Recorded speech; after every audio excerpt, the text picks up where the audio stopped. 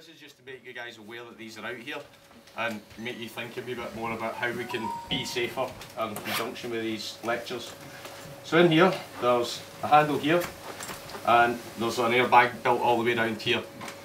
Your car tyre runs at 2.2 bar and there's a canister in here at 207 bar, so there's about 3,500 psi.